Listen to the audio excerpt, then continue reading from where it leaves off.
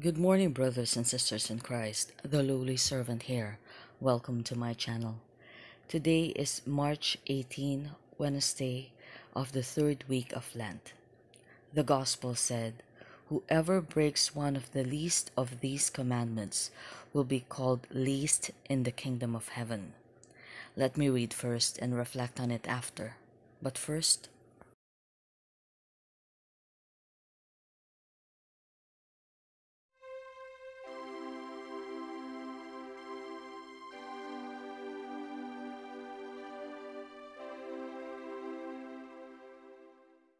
the first reading is from the book of Deuteronomy.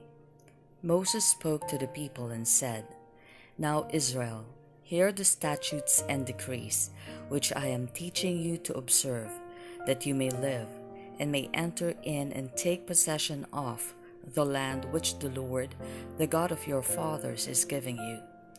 Therefore, I teach you the statutes and decrees as the Lord my God has commanded me, that you may observe them in the land you are entering to occupy.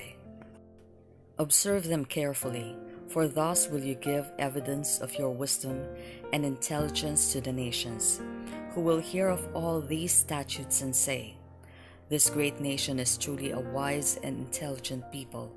For what great nation is there that has God so close to it as the Lord our God is to us, whenever we call upon him? Or what great nation has statutes and decrees that are as just as this whole law which I am setting before you today? However, take care and be earnestly on your guard, not to forget the things which your own eyes have seen, nor let them slip from your memory as long as you live, but teach them to your children and to your children's children." Responsorial Psalm. The response is, "Praise the Lord, Jerusalem. Glorify the Lord, O Jerusalem. Praise your God, O Zion, for he has strengthened the bars of your gates. He has blessed your children within you. Praise the Lord, Jerusalem. He sends forth his command to the earth. Swiftly runs his word. He spreads snow like wool. Frost he strews like ashes. Praise the Lord, Jerusalem. He has proclaimed his word to Jacob, his statutes and his ordinances to Israel. He has not done thus for any other nation. His ordinances he has not made known to them. Praise the Lord, Jerusalem." Verse before the Gospel. Your words, Lord, are spirit and life. You have the words of everlasting life. The Gospel according to Matthew.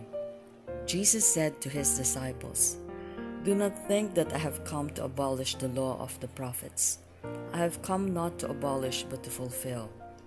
Amen, I say to you, until heaven and earth pass away, not the smallest letter or the smallest part of a letter will pass from the law, until all things have taken place. Therefore, whoever breaks one of the least of these commandments and teaches others to do so will be called least in the kingdom of heaven.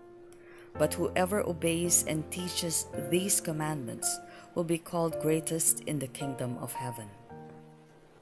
The statement of Jesus' position concerning the Mosaic law is composed of traditional material from Matthew's sermon documentation and other materials, and the evangelist's own editorial touches.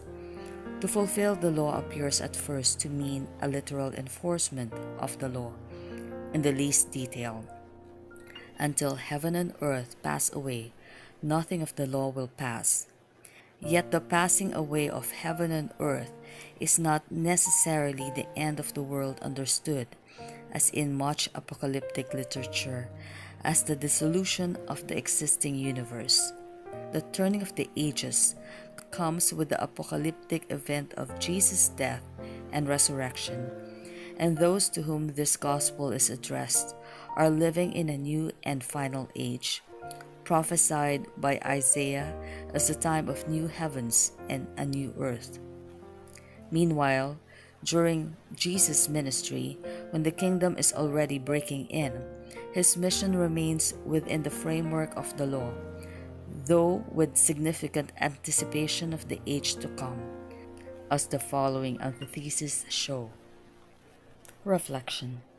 The Ten Commandments God provided for us was written in order of importance, with the first being to love only one God and love our neighbors.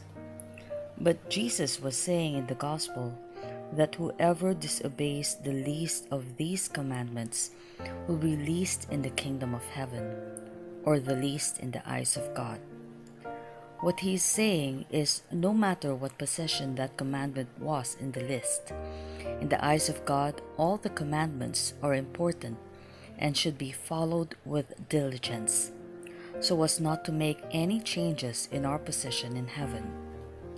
The death and sacrifice of Jesus on the cross paved the way for our salvation, yes, but it is up to us to make sure that that possession is secure until it is time for us to join them by our death. That's all for now. If you like these kinds of videos, subscribe to my channel and click on the notification bell so you won't miss out on any of my future uploads. Have a great day and always keep God in your hearts. Peace to all.